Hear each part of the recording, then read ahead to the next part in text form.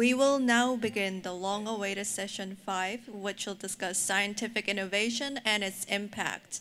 Please welcome 4 distinguished speakers, and this session will be moderated by distinguished Professor Taeghwan of Seoul National University. We'll receive questions from the audience in written form.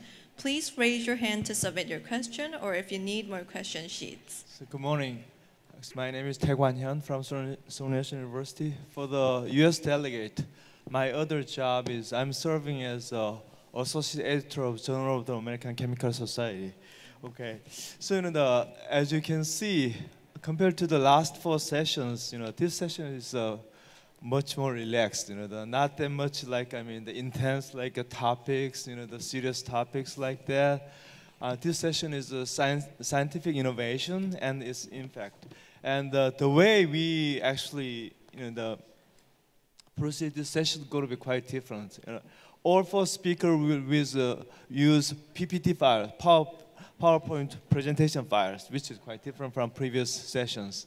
And also, as a presider and moderator, I'm not going to talk too much about it. Okay, so let's welcome Professor Gong, and he want to talk about AI and the other technology in the Chinese perspective. Please.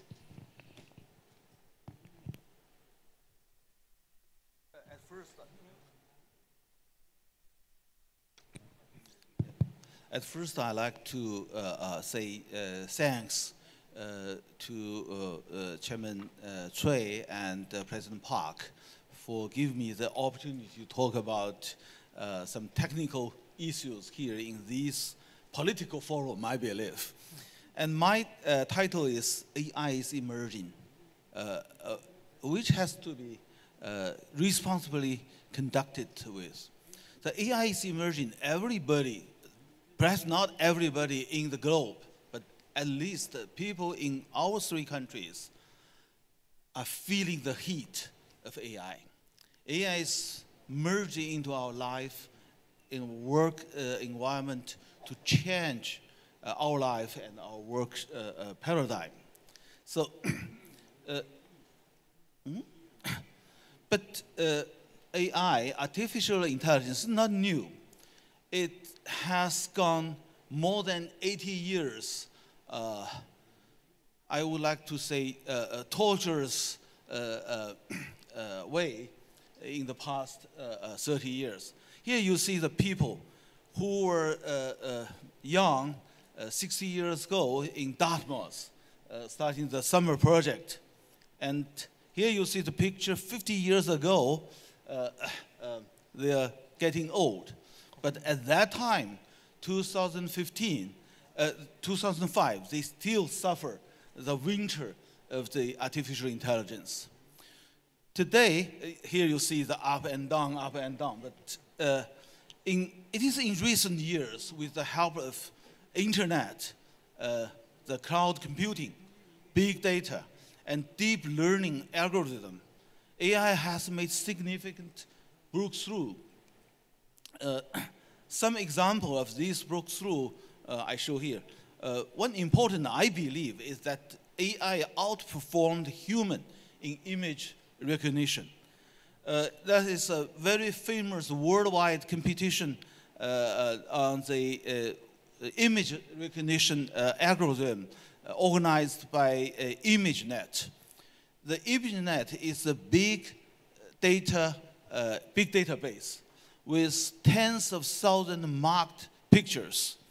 And this competition started in 2010, and in that year, in 2014, the performance of the AI in image recognition is broke through the threshold line, which is 5% failure, which is the human level.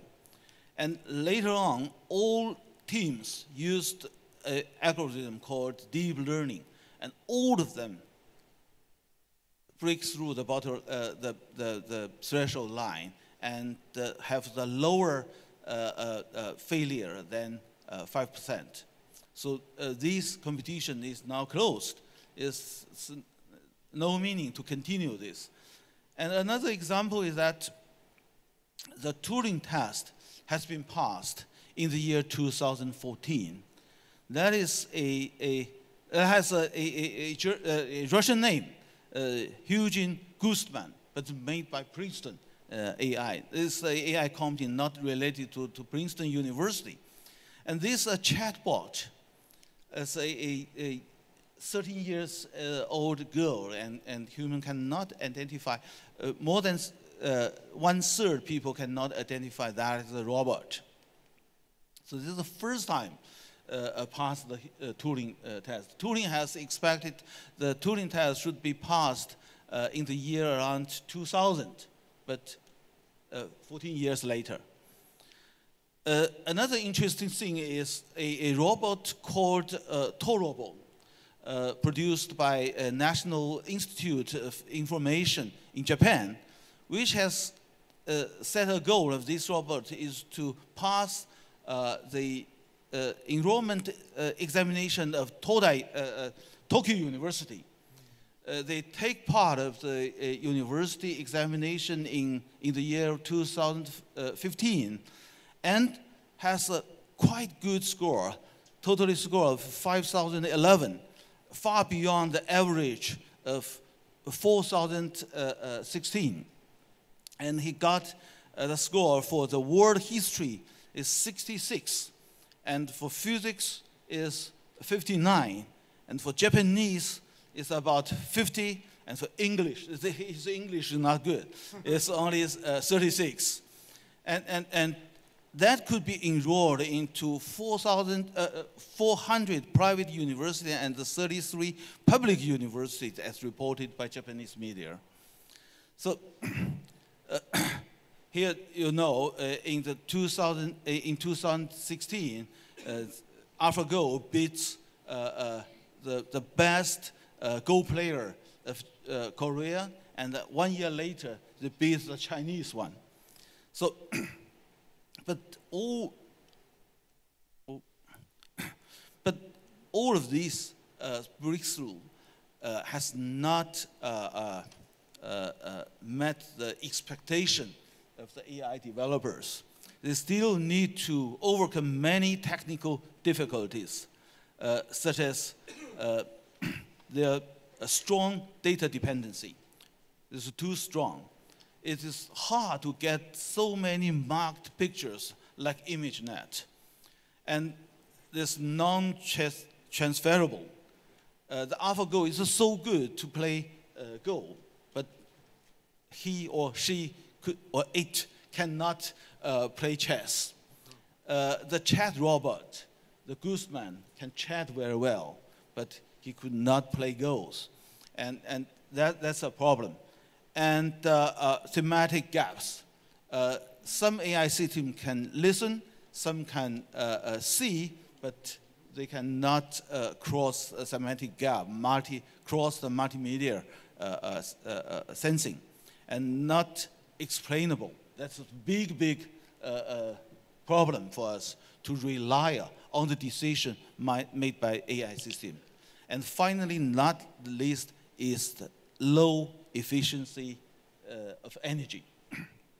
So despite all of this, AI is going out of the laboratory and papers and getting into the people's living and working scenario.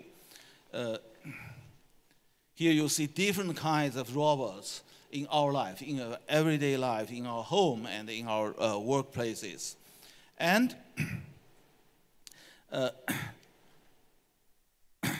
there is a surgery robot which is widely used, quite widely used worldwide. And it made many operations in China. The first is made in the year 2015 in May by an Italian doctor. And now they have made about 100 successful operations, but one failed in London last year. So the recognized AI as an emerging new protective force, it becomes core of many national development strategies. Here you see from different countries. And this Monday, President Trump has issued an executive order on the American AI initiative. And China has also made the national plan, guideline for the new generation of artificial intelligence development in China. And the Chinese plan consists of these 6 parts. And the important one is that we shortly call it the 1, 2, 3, 4 plan for new generation of the AI. One means building a open, collaborative science technological innovation system, including international collaborations. 2 means to master the technical and social dual features of the artificial intelligence. 3 means to integrate research, application, and commercialization. 4 means support scientific advancement, economic development, people's welfare, and national security. So the emphasis on research will be laid on the application emphasis is laid on the urban management, smart manufacturing, and public health. And the research is emphasis on the fundamental theory and key technologies, which include data-driven AI, group or crowd AI, human-machine enhanced AI, cross-media sensed AI, and self-decision AI. There's the 4 key areas in the Chinese guideline.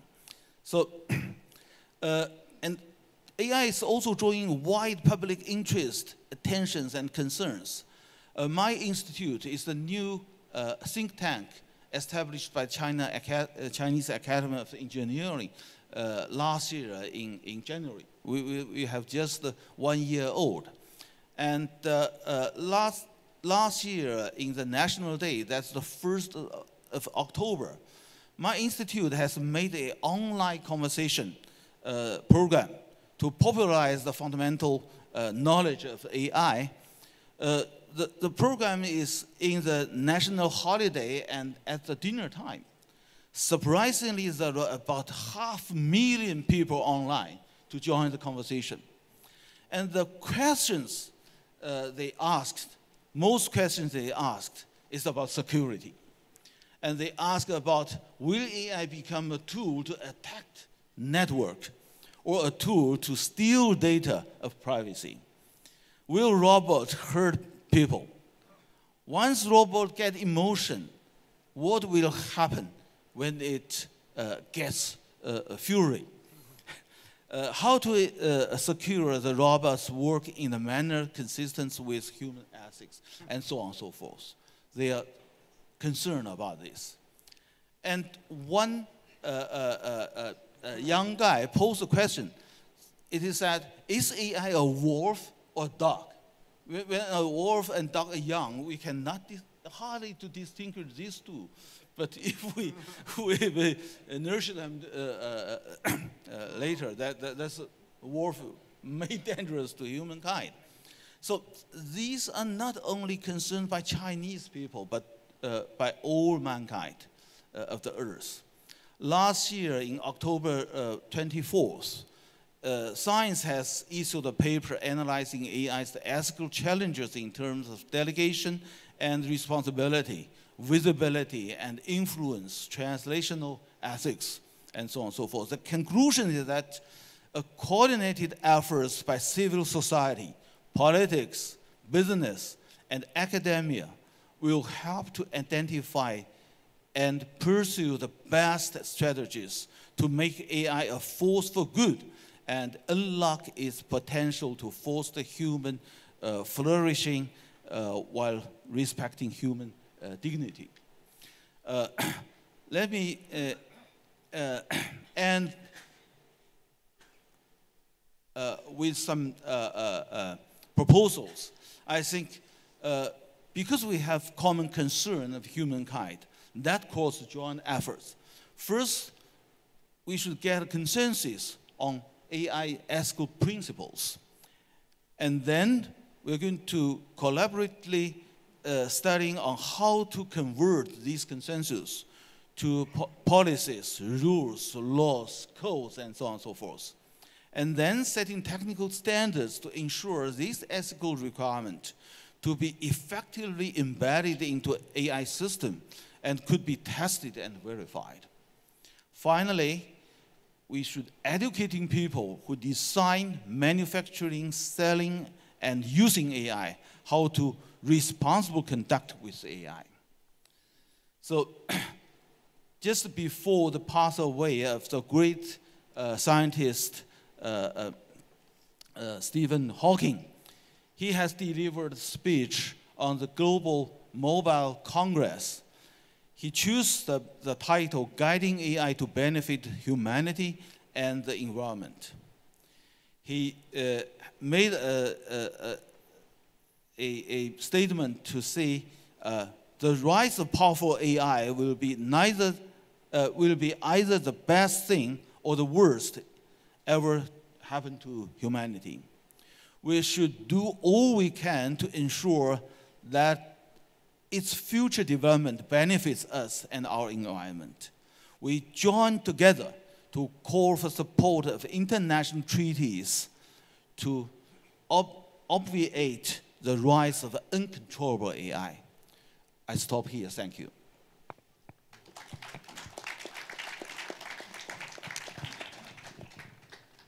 Okay, let's move on to the next speaker, Dr. Yoon Kim. Actually, Dr. Kim just moved back to Korea, joining the SK Telecom as AI center director.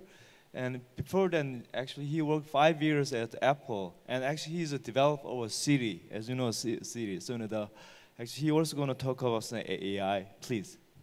Well, thank you, Professor Hyun, and good morning, everyone. It's my distinct honor and privilege to speak to you about a very important technical topic, and it also is very telling for me to be a representative of the technology world, building technology. I'm an engineer by training. I majored in speech recognition technology, and I had never imagined 20 years ago when I was a grad student at Stanford that I would be standing or sitting here and talking to you all about artificial intelligence and its impact to society and humankind.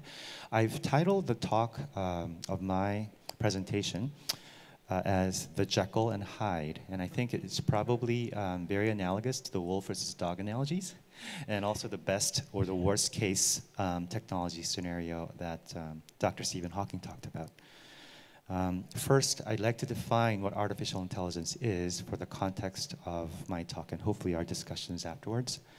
So here's how I see it. This is a very subjective definition. It is a set of computer software and machine hardware technologies that try to mimic or simulate human intelligence and behavior so that the objective would be to help humans get things done more quickly, accurately, efficiently, safely, and naturally. Now, as Professor Gong mentioned, AI started in the mid-1950s, and when it started, it was basically a rule-based AI where humans programmed rules for machines to follow, a very deterministic input and output. Then I think the advent of data, computing, and certain algorithms such as deep learning in the mid-2000s have driven what I call the era of narrow AI or data-driven AI for the past 10 years. And we are all very excited and also very worried and scared and fearful of the next phase of AI, which is called general AI or artificial general intelligence or AGI, where without even human labels, machines start to learn from unsupervised data and learns how to do different tasks and new tasks over time. And then obviously a lot of people think that coinciding with general AI, there will be superhuman AI, where AI basically outperforms humans in very critical, important tasks, even the world's best experts.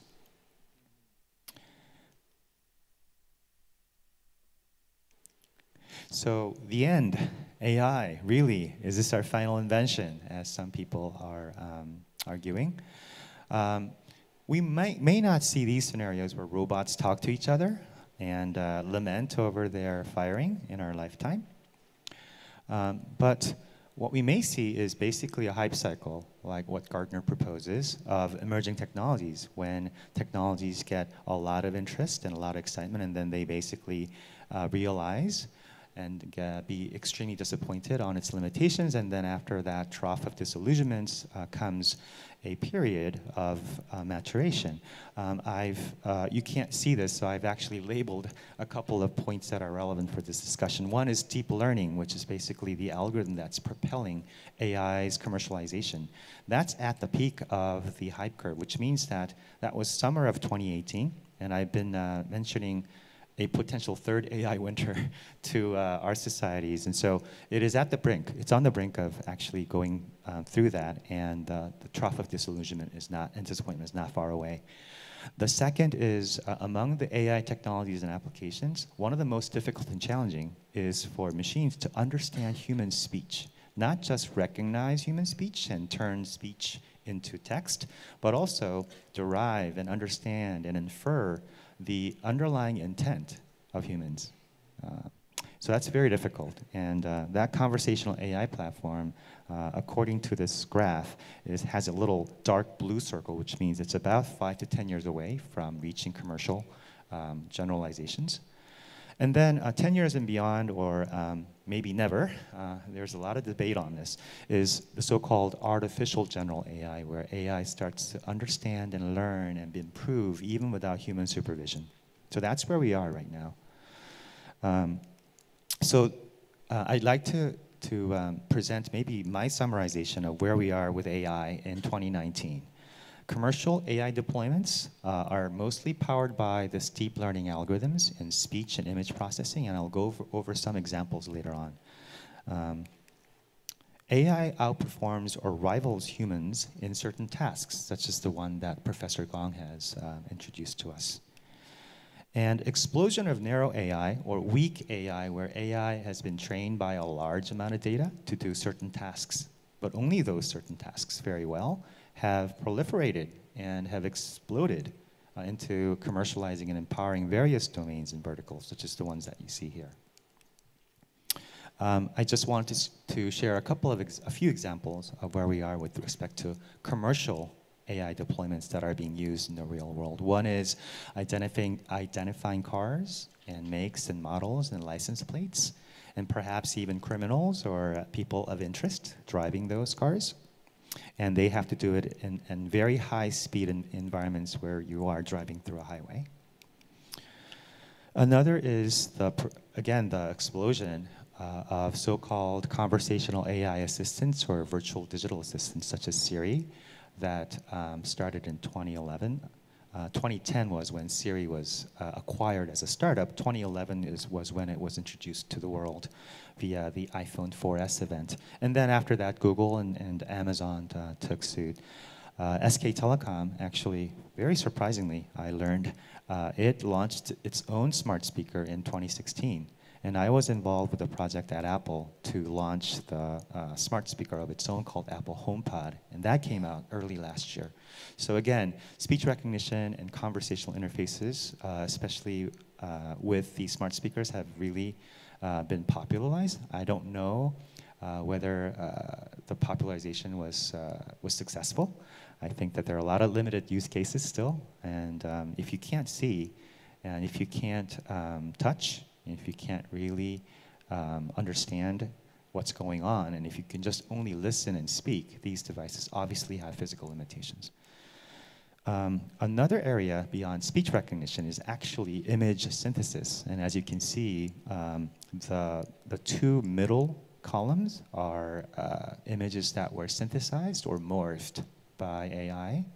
And right now, these types of synthetic images are really creating a lot of excitement, but also a lot of fear and anxiety, because if you consider the Turing test of image synthesis, where humans are asked to look at an image and determine whether those images were created by human beings or whether they were manifested and synthesized by AI, not a lot of people would succeed in understanding and discerning these things. And so this is a cause for real concern. Also, moving images. You can actually make horses now zebras. And this is an area of active interest in research for entertainment and other types of augmented reality applications, but also it has ramifications that are, I think Laura and others will attend to. This is audio generation. So now we could use snippets of audio from certain known people and certain laymen, to create a speech synthesis engine. This is, hopefully the audio will come out right, but this is a President Trump voice, just trained with a couple hours of data that they were able to extract from the internet, and they made a synthesis engine. So let's listen to President Trump's synthetic voice. My name is Donald Trump. I've never learned Korean, but New Sapiens makes me to speak Korean. I prepared this technology to meet North Korean leader Kim Jong-un. Look forward to our meeting. See you guys soon. 내 이름은 Donald Trump입니다. 나는 한국어를 배운 적이 없어요. 그러나 New Sapiens 덕분에 한국어를 할 수 있게 되었어요. 북한의 리더 김정은을 만날 때 쓰려고 이 기술을 준비했습니다. 정상회담이 기대됩니다. 곧 만납시다.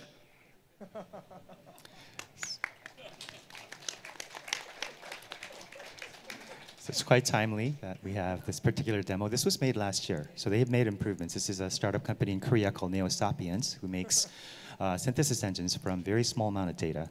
They actually have other applications such as personal TTS, being able to preserve certain voices of people before they pass away. And actually, last year I heard a demo of the late 최종현 chairman's voice. We were able to synthesize that voice and use it in a demo. So there are certain, again, there are certain excitements around this technology. Here's another example, Morgan Freeman. My name is Morgan Freeman. 내 이름은 Morgan Freeman입니다. I never learned Korean, but Neo Sapiens makes me to speak Korean. 나는 한국어를 배운 적이 없습니다. 그러나 Neo Sapiens 덕분에 한국어를 할 수 있게 되었습니다. I prepare this technology to discuss business opportunities in interactive media. Interactive media 분야의 사업 기회에 대하여 논의하기 위해서 이 기술을 준비하였습니다. Please commercialize this technology with many partners. 많은 파트너들과의 기술을 꼭 상용화해 주시기 바랍니다. I look forward to the next step. 앞으로가 기대됩니다. Thank you. 감사합니다.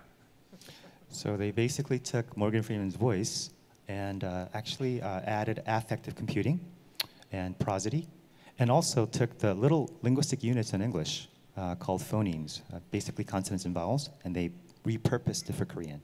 Same with Trump. Technologies will get better and better. I don't really want to agree with what Morgan's synthetic voice is saying is excitement around commercializing this, because I think we need to be very careful. But anyway, these are examples of audio generation, and it's only going to get better. And then obviously this. Meet Amazon's newest holiday workers, the Kiva robots. At this fulfillment center in Tracy, California, more than 3,000 of them cruise the warehouse floor, helping. So this is basically an old video. It's not even state-of-the-art. It's warehouse automation. These robots now will have arms and perhaps legs and other types of gadgetry to do more things than just roll around and help with warehouse automation. So with all these in mind, and maybe you can now extrapolate of what's going to happen, I want to talk about the Jekyll, the dark side. So there are risks of AI that are being used. For instance, in this case, where image recognition deep learning-based AI classifier classified the photos of these two individuals. One on the left, it thought that it had low risk of repeated crimes, and the other on the right, high risk. Well, it turned out that the left, the person on the left both had 2 petty theft arrests, but the prior offenses were armed robberies and attempted armed robberies, and unfortunately, this person went on to commit subsequent offenses. Whereas the person on the right actually had 4 juvenile misdemeanors and had no subsequent offenses. So if government authorities and law enforcement authorities rely on AI that have biased data in the terms of perhaps it does not have a lot of African American images of those sector or those demographics in its database, then it'll make mistakes. Either way, this poses a lot of risks in terms of our overall decision making. There's also security risks, and I'm very glad that Professor Gong mentioned that even folks in China, their biggest worry is risks. Again, deep learning-based algorithms can basically outperform humans in image recognition, as Professor Gong mentioned. But if you perturb an image, and to the naked human eye, they basically are the same. They are identical. But numerically, they're different. The pixel values are slightly changed. And look what happens to the recognition results. On the left, with no perturbation, the original, it successfully recognizes that it's a tabby cat. With a slightly perturbed image that is imperceivable to the human eye, it thinks it's guacamole, which is a Mexican food. And it is even green. It has some green eyes, but certainly doesn't resemble guacamole. And the more disturbing thing is it actually does this with 99% confidence. It's extremely confident that this image on the right is guacamole.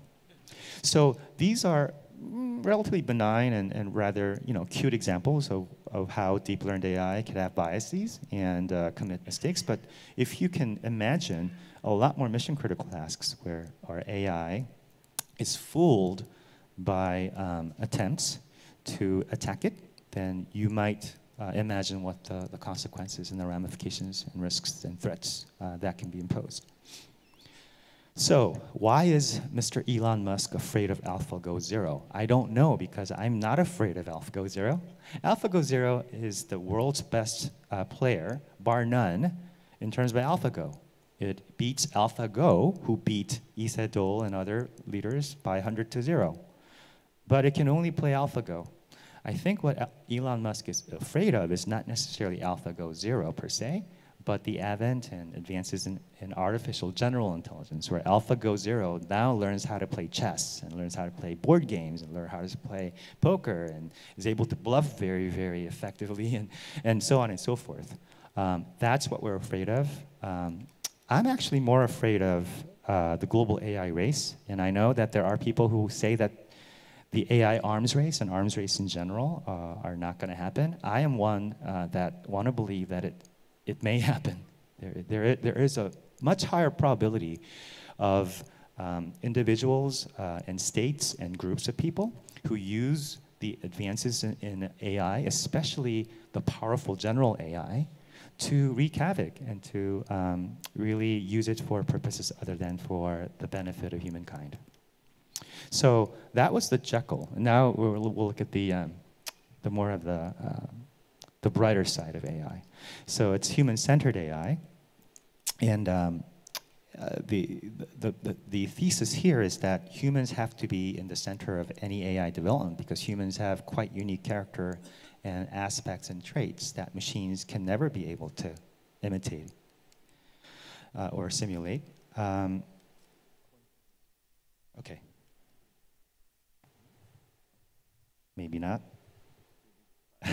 And machines, although we will come up with many different algorithms, will still be machines. So we do need a human intervention and help. One of the ways that I've been working from industry is to enable this human-machine coevolution through experiences and products and services that feature AI. This is an example of the Amazon Go store that is not manned, but it is served. It's offered by AI technologies to know and figure out what you bought, so that it's convenient for the customer, at the expense of, again, surveillance and other aspects that we need to be careful of. And the last piece is together. So it's humans, machines, and through experiences, learning together and co-evolving. One example of togetherness, or humans and machines collaborating, is this area called computational creativity, where the machine surveys, in this example, images of chairs and designs of chairs, and no single human being can ever survey the entire internet to consume and understand and try to analyze all these images of chairs, but AIs and machines can because they're repetitive and they're dumb, and they can be smart if humans allow them. So after that is done, we have a human-machine collaborative design where the machine first comes up with neural network-based samples of chairs that perhaps are guided by humans, and the humans get inspired by that design and makes the rest of the design process complete with, again, their own creativities, and then a product emerges from that collaboration. I think that, again, the bright side of AI is humans and machines through experiences that are very commercially valuable as well as socially valuable, co-evolve together. Now, is this always going to be the case? What about the other dark side? Isn't that going to happen? And the answer is yes. That's why we have to be cognizant of these two sides of AI. And I think that there needs to be extremely active and collaborative effort from people who develop and make these technologies, and people who then invest in these technologies and deploy them, to officials in the government and other people who make policies and facilitate them and intervene, to educational institutions, and even individually as responsible consumers and end users of AI. We all have to be responsible for making sure that this picture that I present is indeed the dominant picture as opposed to the darker side. Thank you very much. So we heard two speeches by Professor Gong and Dr. Kim on the AI and that kind of stuff. Next, we're going to move on slightly different topics. The next speaker is Laura Manley from.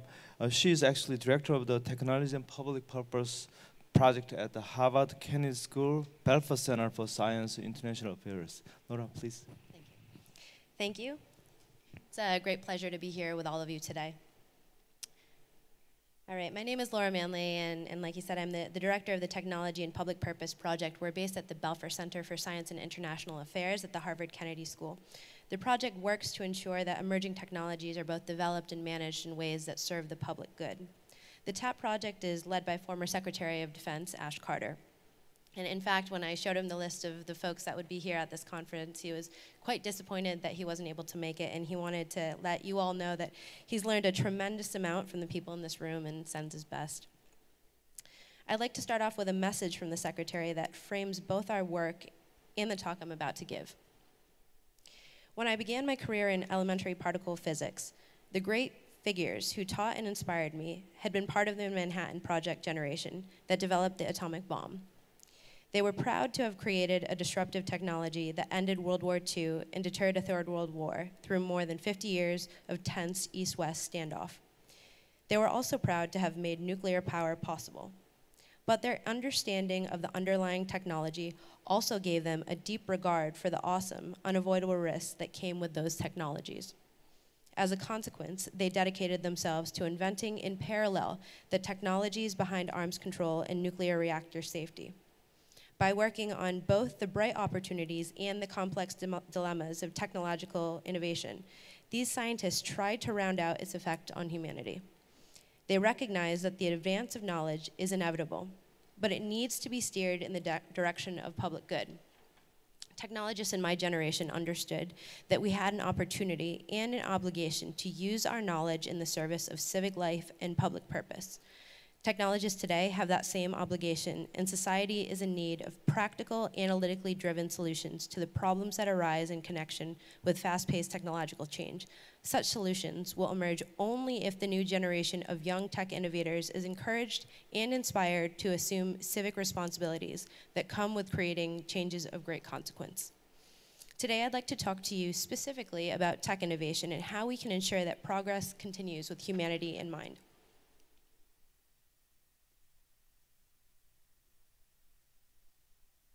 I'll start with a story from history. In the year 1880, the US Census Bureau estimated it would take approximately 8 years to process all the data collected from the year's census. Furthermore, with the growing population, they estimated that the 1890 census would take over 10 years to process. So in the late 1880s, a young engineer Herman Hollerith created a tabulating machine using punch cards. He was inspired by conductors using holes to punch in different positions on a railway ticket to record travel details like gender and approximate age. This reduced the 10 years' work to 3 months, and he's known as the father of modern automated computation. The company he founded would go on to become IBM.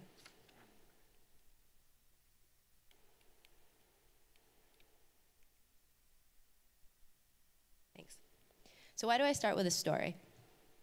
Many times when we talk about tech, we immediately think of AI, robots, blockchain, things of the past few decades.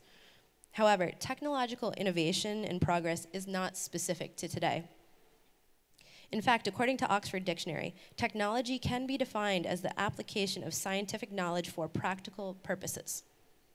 Throughout each time in history, technological innovation have had supporting conditions and norms that were unique to that time. For Hollerith, there were several conditions that supported his innovation, and two in particular. There was an industry trend moving towards mechanical tools and devices to automate tasks, and there was an increasing use of electromechanical relays to count and sort.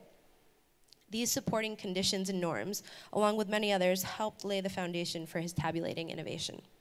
So, if phases of technological progress and innovation have been facilitated by specific supporting conditions, what are the conditions of today?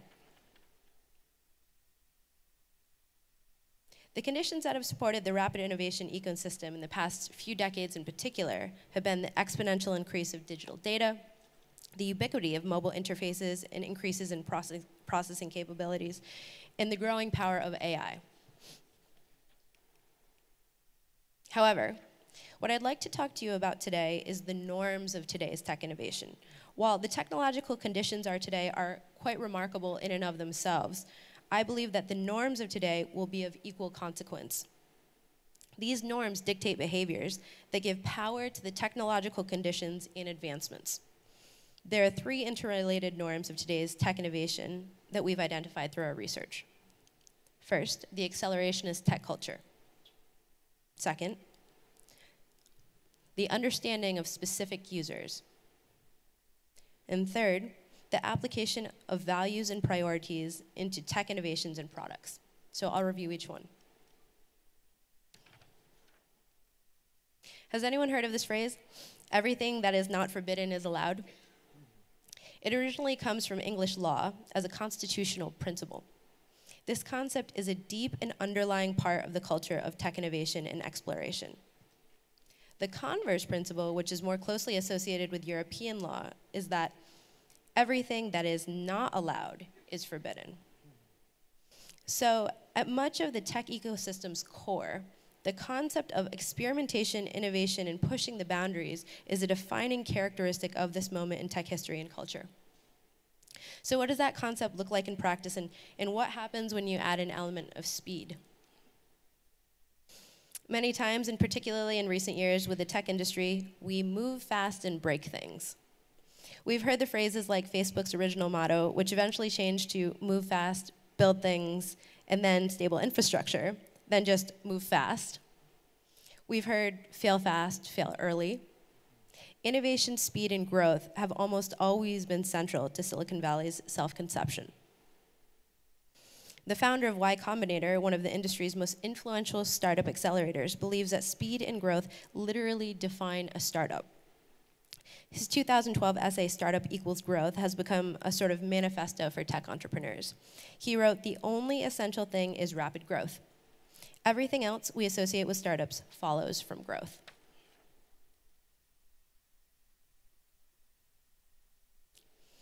We know the benefits of rapid growth and innovation. The sacred unicorn status for the fastest startup billion-dollar valuation, the ability to get an edge over other players in increasingly competitive industries, or the effective utilization of scarce resources to find the winning solution. Here on the screen is the company Bird, who hit the $1 billion market in well under a year. But what are the downsides of rapid innovation without boundaries? Uber, the ride-sharing company, is a prime example of a company that was so growth and speed-oriented that it led to its public unraveling. Uber was known for being careless with user data, pushing aggressively into new markets, and launching new self-driving cars despite calls for better research. As a result, Uber's been thrust into damage control mode over the past several years. The CEO was ousted, they've been sued by Waymo, and they've had dozens of setbacks in crucial foreign markets. This has deeply affected the company's value and public image, not to mention the countless compromises in customer data and safety. When we're moving so fast that we don't consider the potential unintended impacts of our products, we often miss very important things that may not be worth the price of rapid innovation. Reid Hoffman, founder of LinkedIn and partner at Greylock, just released a book called Blitzscaling. It talks about the lightning fast path to building and scaling a multi-million-dollar company. But recently, Reid and Joey Ito, a leading technologist from MIT, had a conversation about moving fast but not breaking things. Ito said, with blitzscaling, the need for speed and growth is trying to simplify things by just moving very fast. But some things can't be reduced and simplified, like fairness and ethics. If bad values are set at the beginning of a company that blitzscales, the DNA of that toxicity will pervade everything. Parts of culture that are harder to change get set in early stages, and the problem with technology is that it really accelerates you in the direction that you're already going. Another norm of today's tech innovation is the emphasis on tailored products to specific users, leading to unprecedented new levels of convenience. Much of this has been driven by the human-centered design community and the increasing demands for products to be highly personalized. Tailoring products and services to the needs of users helps ensure that new technologies are filling a critical unmet need. Who could argue with greater convenience? So what's the greater context for this, and how does it impact the way technologies are developed and used?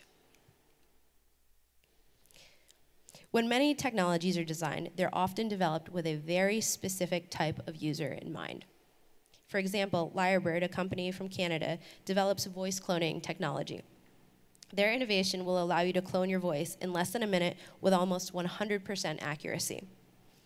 On their website, they say this technology is specifically for developers to continue the speech synthesis development field.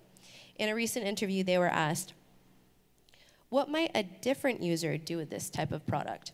Have you considered how it might be used by other people for identity theft, fraud, or worse? Their response was, quote, we developed it with good intentions to help advance the field. We want people to do good things with our technology, and even if we didn't develop it, someone else would have anyway. The common analogy that we use for this mindset is that no one wants to admit when their baby is ugly. We mean that it's very difficult for many technologists and entrepreneurs to imagine how their technology that was developed with good intentions for specific users might actually be used for bad or hostile purposes. Who could have imagined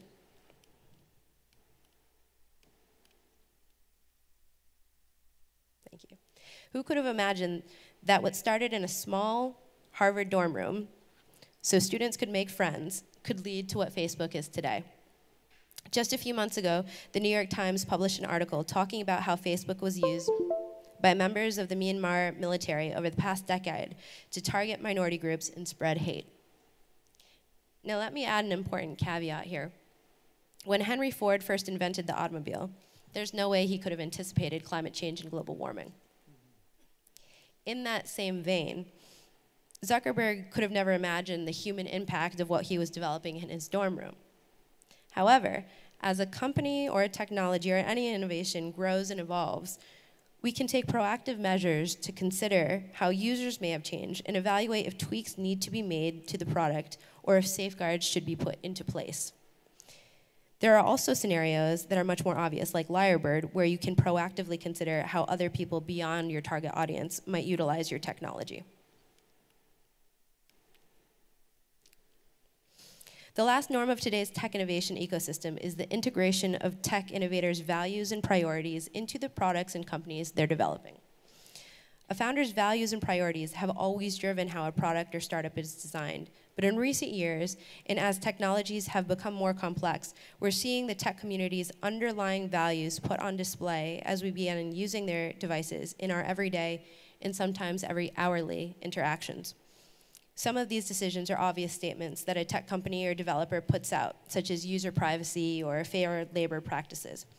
But some of these value-based decisions are less obvious and many times happen unknowingly, such as the tweaking of an algorithm, the creation of a setting, or the standard for data collection.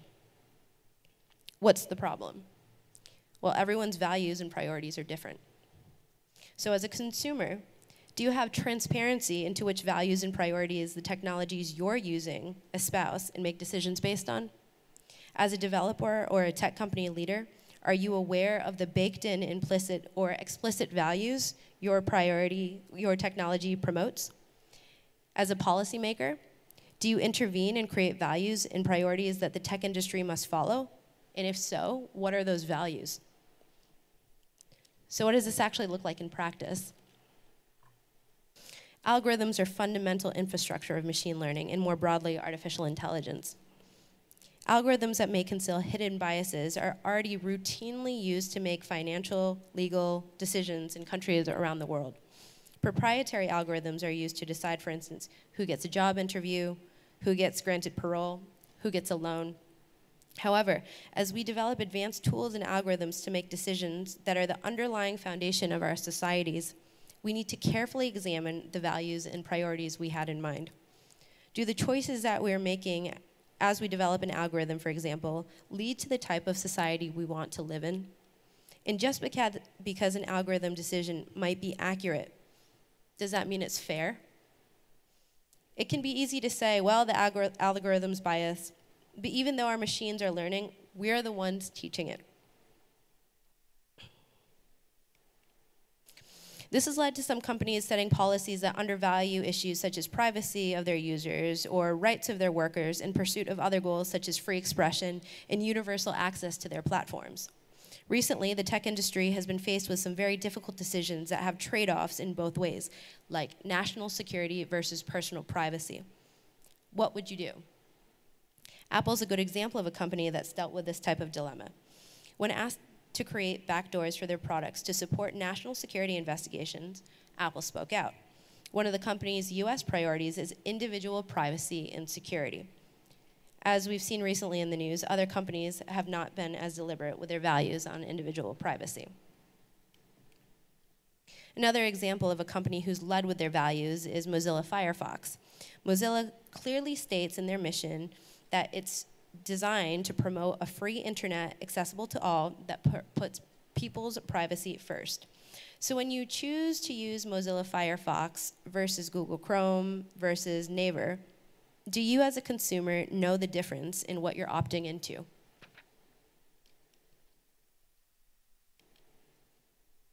As a society, we've leveraged the conditions and norms of technological innovation to do amazing things. It's now up to us to make sure we can take action to mitigate the risks and unintended consequences of these technologies to ensure the net effect is positive. To that end, we've launched the TAP project, a collaboration between Harvard, MIT, and Stanford. Our mission is to ensure that emerging tech is developed and managed in ways that serve the public good. The secretary uses the word public purpose because we believe the dilemmas of emerging technologies are not only going to be solved by policymakers, but need to include industry, technologists, lawyers, and civil society. We focus on dimensions of public purpose, such as fairness, reliability, safety, inclusivity, transparency, and accountability. Our work is based on several underlying premises.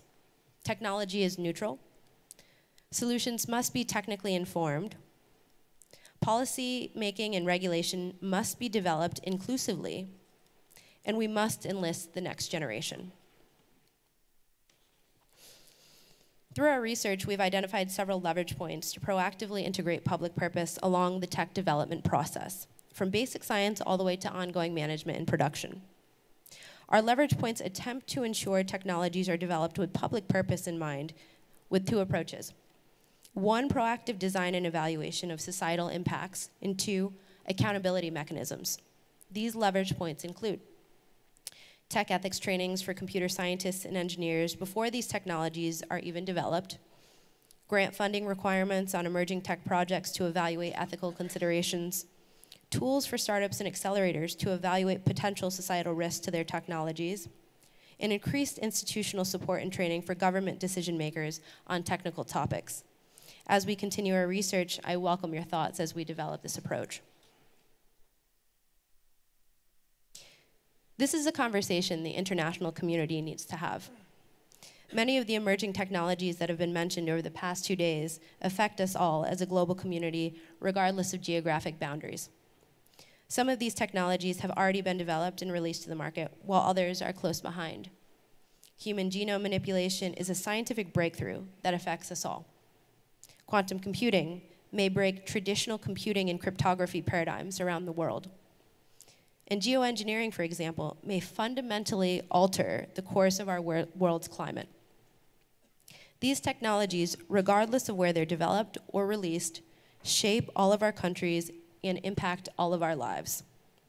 Therefore, it's essential that we establish an ongoing dialogue of experts from the US, China, and Korea, and many other countries to decide on the ethical bounds and potential impacts on humanity of these emerging technologies. The question is not, what can these technologies do? The question is, what should they do? And as the Secretary stated in his message, we stand to greatly benefit from the amazing innovations of technological change. But that technology desperately requires us to shape it for the good of humanity. Thank you.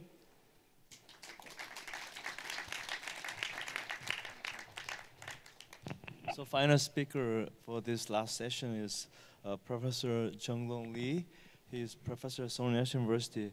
And actually, after I invited him to join this session, like a couple of weeks ago, he was appointed as a special advisor to Korean president in the area of economy and science technology.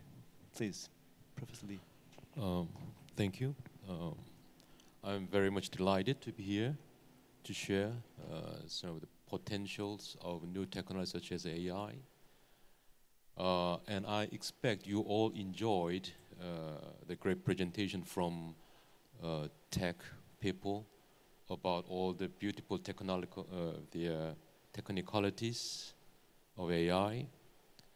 So I wanted to take a little different angles to check whether the Korean industry or society is well prepared to accommodate all those potential the benefit of AI. So in order to do that, I wanted to take a little longer time frame to check the current economy. So first of all, I wanted to share this picture to show the growth history of Korean industrial development from 60s. And if we set the world average GDP per capita as 100, then we can see that Korean economy has started its economic development from just 1/10 of world average, now reaching more than 3 times than the world average. So much dramatic progress in its fact. But very recently we have been observing some dark side of the Korean development process. On top of all evidence, we can see steady slowing down of growth rate of GDP per capita. A couple of weeks ago, a large number of think tanks announced their estimate of this year's economic growth rate. And maybe there's some kind of consensus on the level of 2.6 or 2.7.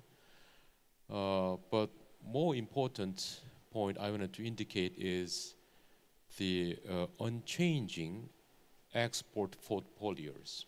For the last more than 10 years, we can see shipbuilding, DRAMs, and chemicals on top of the list of export items. And we have very limited number of unicorns. Maybe we have different estimate, but we have around 4 to 6 only unicorns out of 1,000 unicorns in the world. And also, we have very low level of share of new companies, newly created company startups.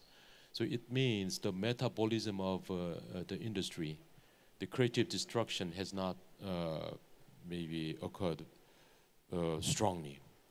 And also including SK. So we have very kind of fixed rankings. So SK and Samsung and LG. So all these evidences indicated that the current economy maybe slow, maybe down growth rate, and also the maybe failed to accommodate new challenges. So we have two pictures.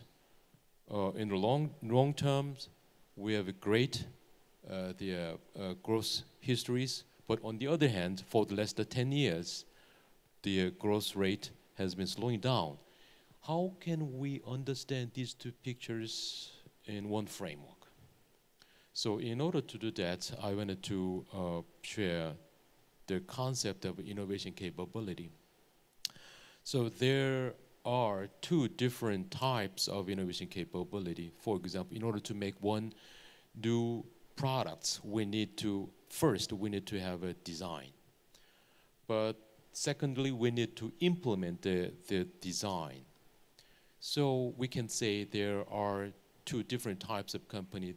Company A, maybe which can only implement the adopted design, and company B, for example, like Apple's, the company which can design as well as to implement.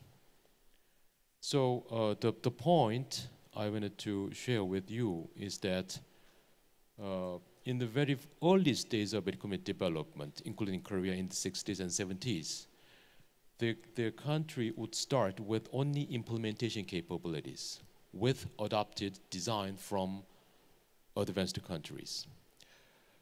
The way to adopt the design from advanced countries are quite diverse, from by maybe licensing, or even in some cases by reverse engineering.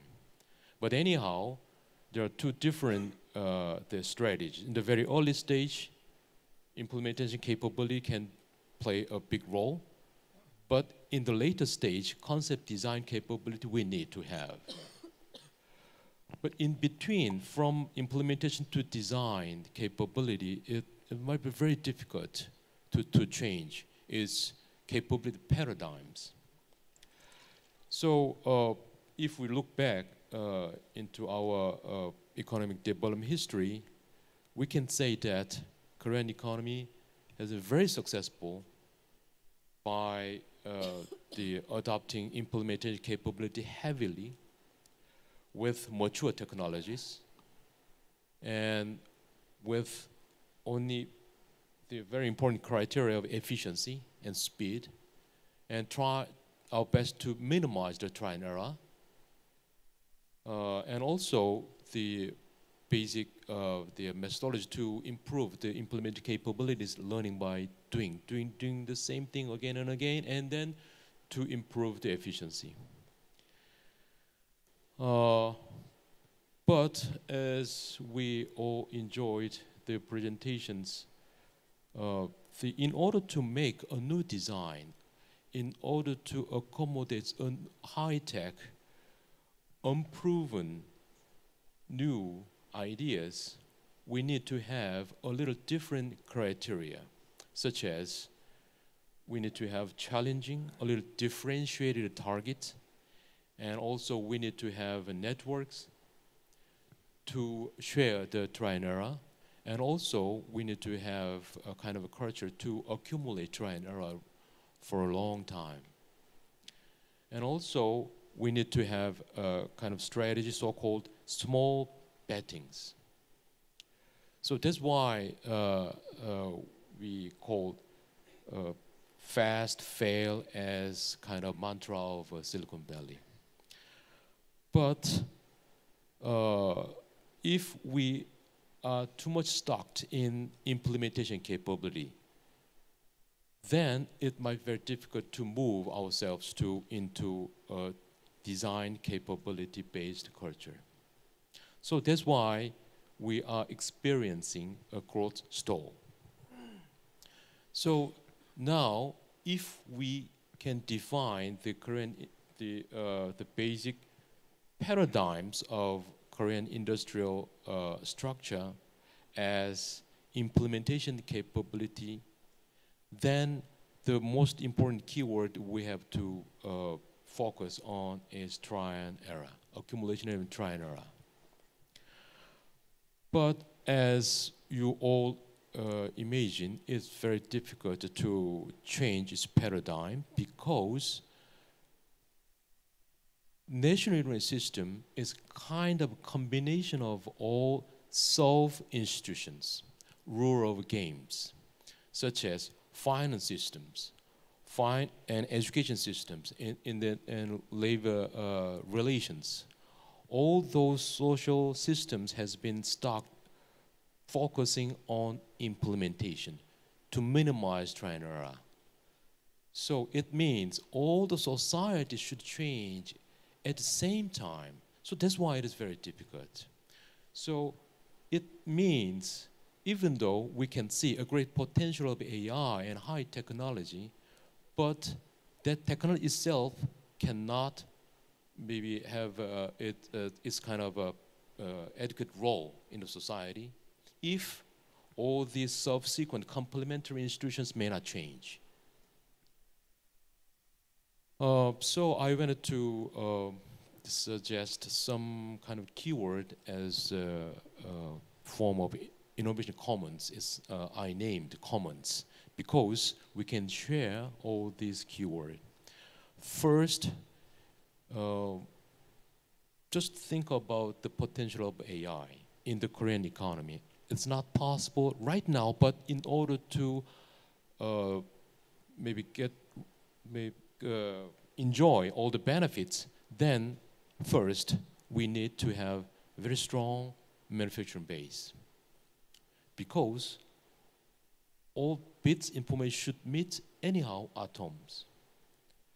And secondly, we need to change the educational platform paradigms from education to lifelong learning, from education to learning.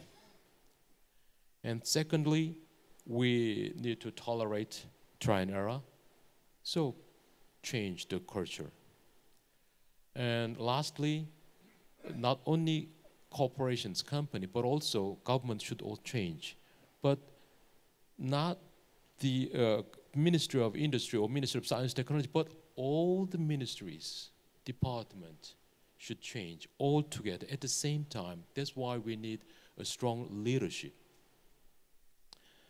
And so my conclusion is that there is definitely a good potential of AI, but maybe my temporary evaluation is that the current society and industrial structure is not well prepared enough. So we need this kind of a commons.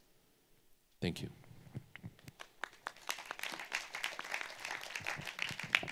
Thank you very much for all four speakers for the wonderful presentation and to bring up some key issues in the technology and its impact. So let's move on to have some discussion session, and in the floor, if you have any questions, just to hand over the questionnaire. There's the piece of paper, so you can just fill out the forms and just the hand over to the staff members around here, so that okay, we can discuss this later. Let me first start with the easy questions. So I'm professor and also I'm scientist. So if I'm not here in my office, what I'm going to do is just read the papers, read some papers, and try to get new research idea. So what I'm afraid of actually is this is probably a question to Professor Gong and Dr. Kim. So you mentioned about especially Dr. Kim, you mentioned about the superhuman AI, right? In the last stage and final stage of AI. So what I'm worried about is AI becomes that level, and I'm going to lose my job. So what I mean is, AI becomes creative enough, and if I want to bring up with a lot better idea than I can do. All right. So is that kind of thing gonna happen? So and if it happens, when it's gonna happen? That's what's your two of your opinion. Well, before I offer and share my views, I want to personally thank President Park In-guk for inviting me to this panel. It's been quite fun and interesting and engaging. It's a very convoluted set of questions. I think that in the near future, no. In the near future, there could be AI that actually improves AI. So AI making AI learn better. But the current state of AI is quite weak and narrow, as I've presented to you. It only can do certain tasks very well with more sets of data that humans label and instruct and supervise.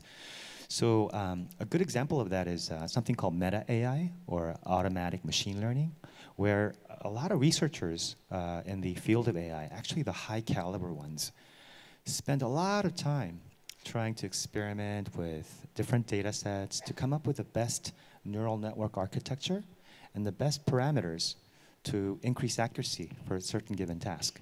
And now we're seeing the advent of the so-called AI teaching AI, automatic methods to produce machine learned models that are not as easy to come by humans. They need to spend a lot of time and effort and a lot of trial and error.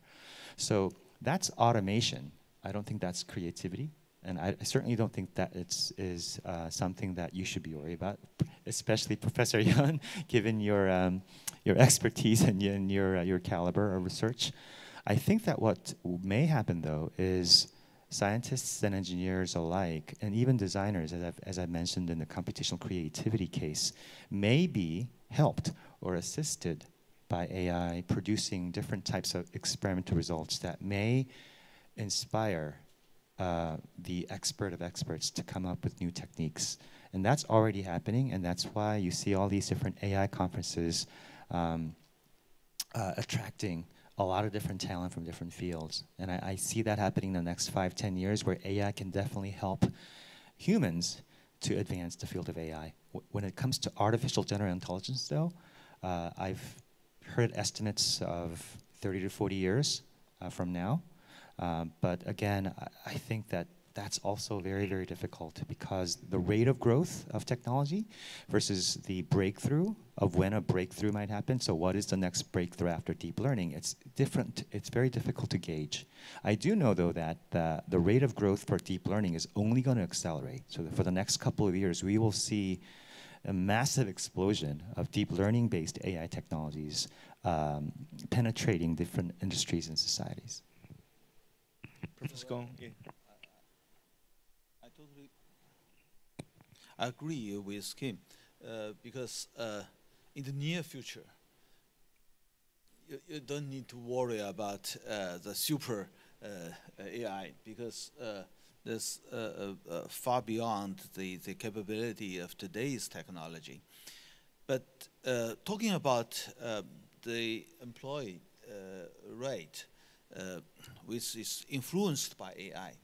That's true, but I think AI is not just to deprive the jobs of the human being, but create a lot of new jobs for the human being. This is just to change the structure of the job distribution. Last year, I have visited some factory in the western part of China. It's the province called Guizhou. It's a poor province. And there's a big room like this, even bigger than this. 100 people sitting in this room in front of the desktop computer. And they doing, marking the pictures. These are farmers, young farmers. They gather it from the tedious, very the hard working from outside, and get into the room with the air condition. And I have asked, do you earn more money? They told me almost the same, but much better working conditions. So that's hundreds of people. And I asked how many people are doing this kind of work in the Guizhou province. That's several thousand. and even more people get this kind of job. Today's risk of AI is not because AI too strong. It's not strong enough. Many dangerous things will happen because the weakness of the AI, the safety problem, and so on and so forth. So the narrow AI should be further developed and to be improved, more safety. And for the future, if we talk about AGI, the artificial general intelligence, we need some principles of the global consensus on the future AI. To which extent do we need the super AI? In which fields, for which task we need it? And what is the limitation for the further the technology development and usage? We need some consensus and principles, I believe. Yeah, can I just add one thing? Oh, sure. I think the real threat right now is an incredibly intelligent AI. I think the big risk is not advanced, weak, or dumb AI that we think is really smart, and putting too much faith into that. That's a huge risk, not the robots. So anyway, I'm very much relieved. I can keep my job until my retirement. So that seems like it. So yeah, actually that you two already mentioned about a little bit, but actually obvious AI, robot, and automation will make our lives much more convenient. That's obvious. But also we are actually afraid of that. I mean, we have more AIs and more robots around us, and that means that will deprive of a lot of jobs. So so what do you think? About in that point, all of us. I mean, what's your opinion about that?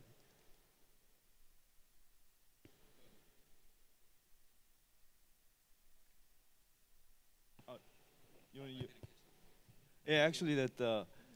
All right, so we're gonna have a lot more AIs and robots around here. So as we have more AIs and robots, that means that will take our jobs. We're gonna a lot of people will lose jobs. In that sense, what do you think in the future? What shall we do? That's gonna be really actually a serious problem in the many developed countries right now. So what's your opinions? So I had a chance to visit one factory in the southern part of Korean Peninsula, and only 3 years ago they hired they are manufacturing-based companies, and they hired 1,400 the people. But after 3 years with a smart factory, and they actually now have only 400 people. It means 1,000 people.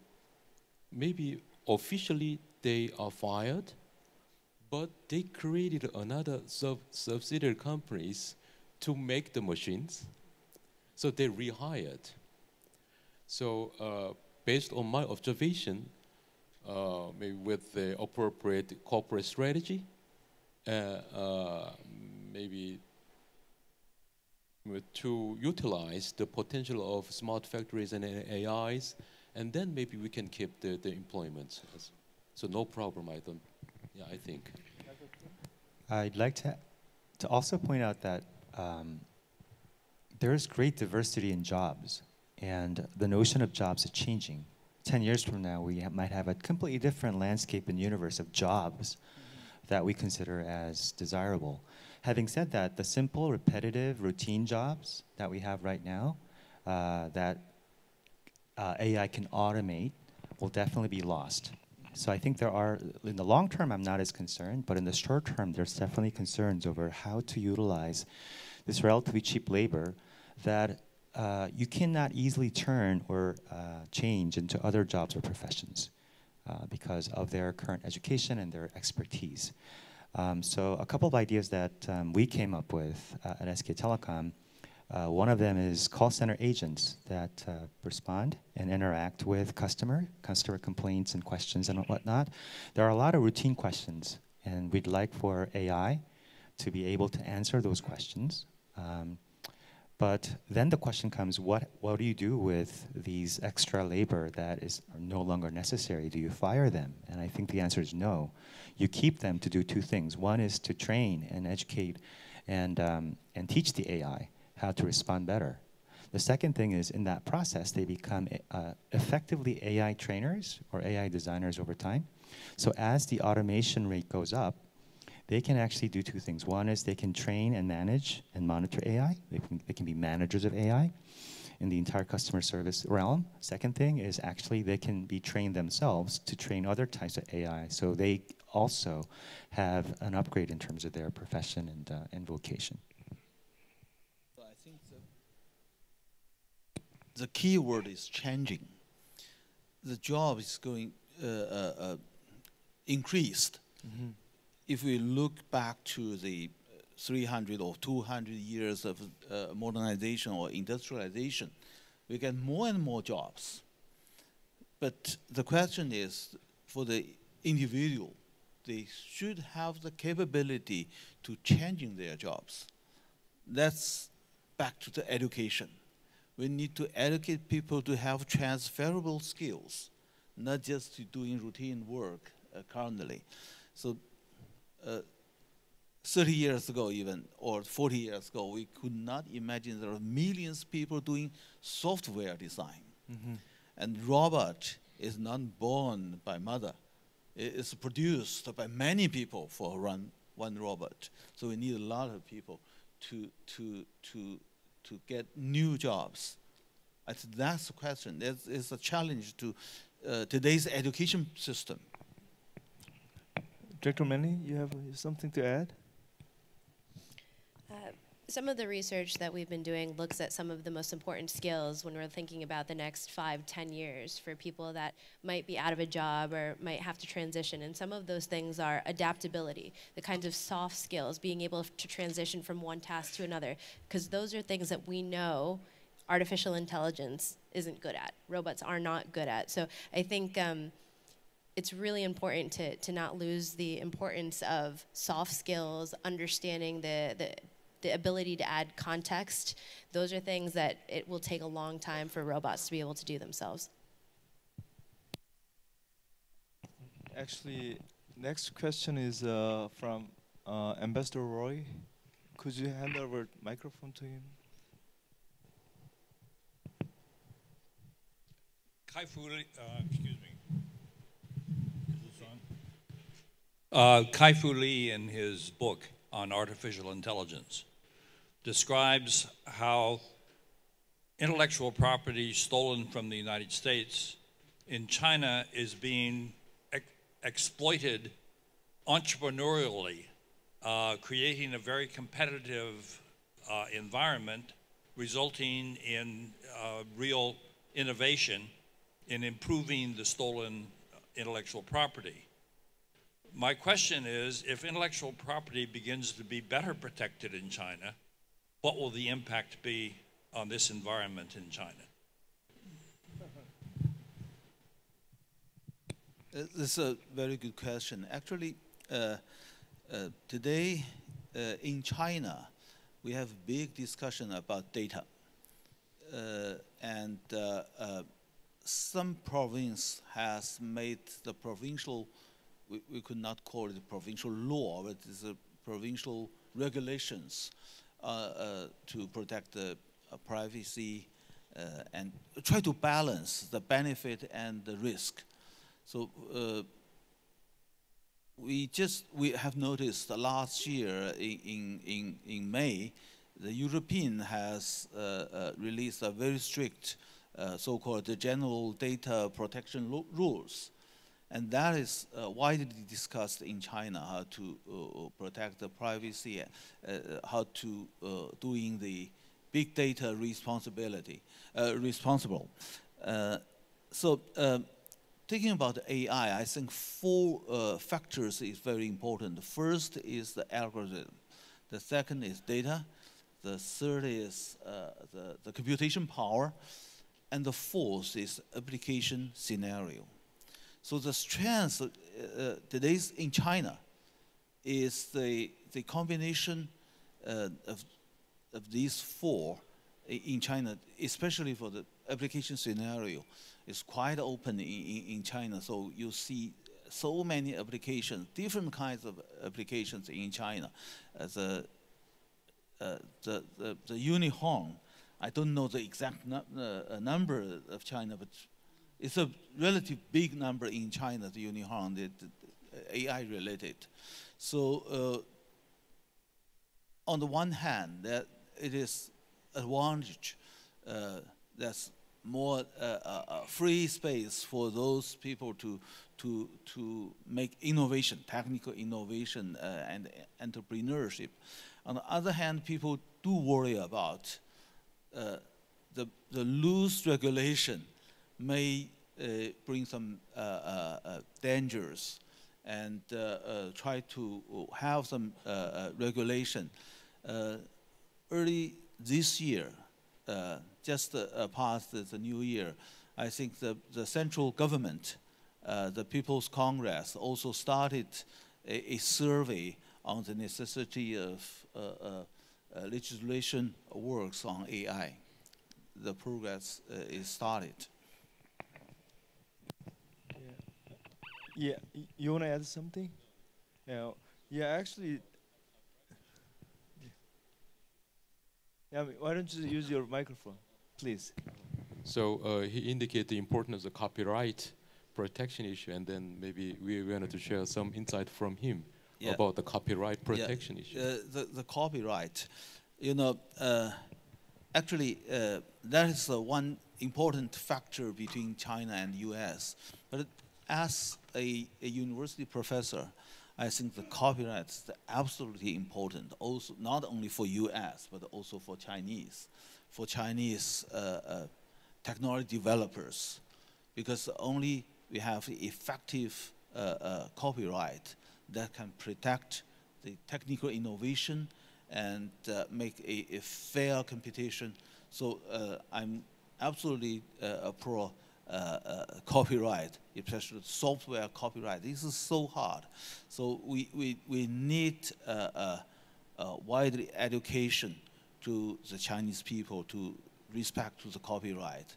And also we need technical tools to trace the behavior of using the softwares with copyright, I believe.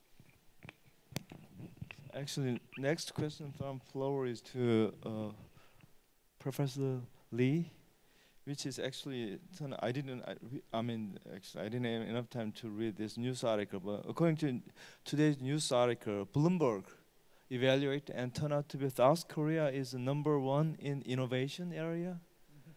So especially now still you are fresh as a special advisor to Korean president in the economy and the science area. So could you comment? Do you agree with this? Yeah, I should say I agree. Yeah. You should say that. Right? Yeah. But there's a lot of things we have to improve. Maybe one thing is the regulation.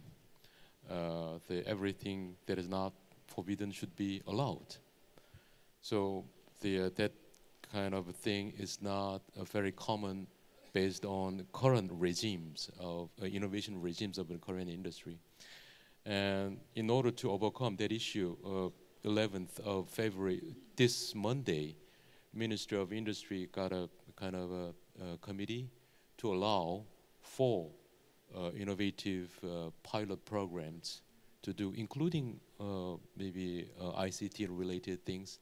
And also yesterday, also they had another committee to allow for pilot project. They're initiated by Minister of the Information and Communication, and including the AI-related applications. So those kind of things may have a kind of a chance to change the mood of the Korean society to accommodate more innovative challenges, I guess. And then it maybe makes us to retain the ranking #1 positions. Okay, thank you. So let's move on to the last question, and the all four of you. So one of the I think as a scientist, the most shocking news last year, 2018. I don't know what do you think about the most shocking news. For me, was a gene-edited baby.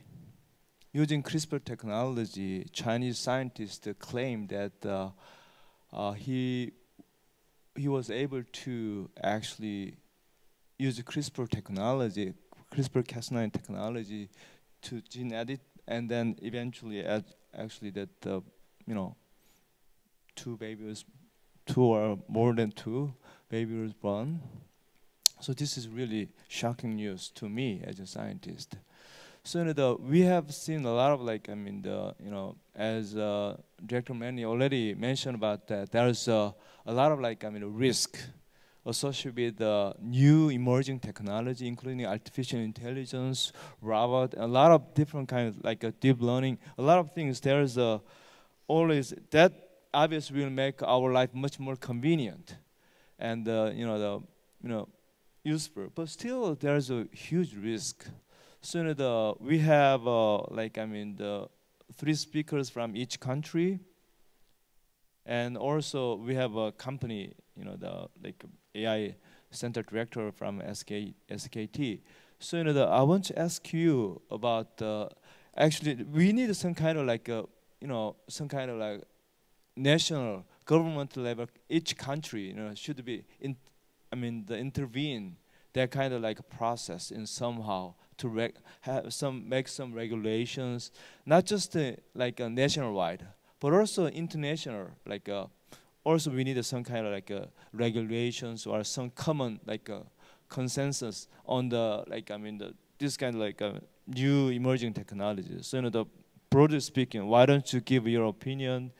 Start with Professor Gong, Chinese perspective, and then company perspective, and American perspective, and finally the Korean perspective, please. So you have mentioned the case happened at the end of last year in China. There are 2 gene-edited babies. It's already born, and that is a serious case, and this violate the medical ethics. Ethical guidelines. Ethical deadline. And I think there's a lesson we have to learn from this case is that for AI, we need a set of rules based on the consensus, based on the AI ethical principles in advance, and not when something happened. For example, if the killer robot is already produced and used, so then we got together to make the regulation. It's too late.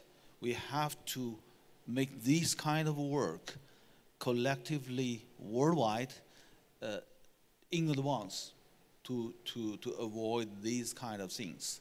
So I think even though I'm not a bioengineer, but we have to learn the lessons from this case. I guess from a corporate point of view, and maybe I'll expand on my analogies that I used in my talk to Jekyll and Hyde. And by the way, I think I got the Jekyll and Hyde thing flipped up, so I apologize. Jekyll and Hyde actually resides in one body, in one being, in one character, in essence. And I think with AI, it's the same thing. I don't think there's any such thing as a good AI or a bad AI. I think there is good and bad, however you want to interpret it in your own terms. So for corporations, it's extremely important to have safeguards and proactive measures at each point of research development and deployment to have checkpoints that are mathematically sound and rigorous and quantitative, that can be measured, as well as the qualitative. What's the process? How are the engineers and scientists and people who are in charge of deploying these things aware of such things? Because I think right now, we don't have law enforcement for AI. And the reason is, if you arrest an AI, let's say if that's ever possible, that particular AI has no fault. It's been given data and instructions from the designers and the engineers and scientists who have instructed to do certain things very well. So there has to be that link back to whoever is in charge of a product, service, technology, hardware, software that contains an AI element. And I think the really, really difficult thing here is that software was something that was very hard for hardware engineers to grasp. AI is very difficult for software engineers even to grasp. The boundary and lines and the entire picture of what an AI is and how that can be identified is becoming more and more murky. And so I think that there's a real technical challenge for technologists, and there's obviously a lot of challenges from a corporate point of view of how to enforce and make sure that in the final quality assessments of whether a product is shippable or not, or whether a product actually is beneficial, that element and dimension has to be included.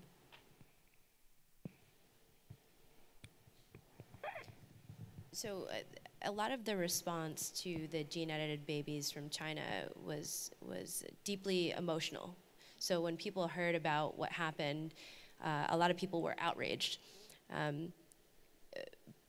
But one of the things that I think is really important is that we understand that this response is an emotional response, and it's deeply rooted in our ideals and our understanding of what it means to be human, and that's very different from the US to China to different countries around the world.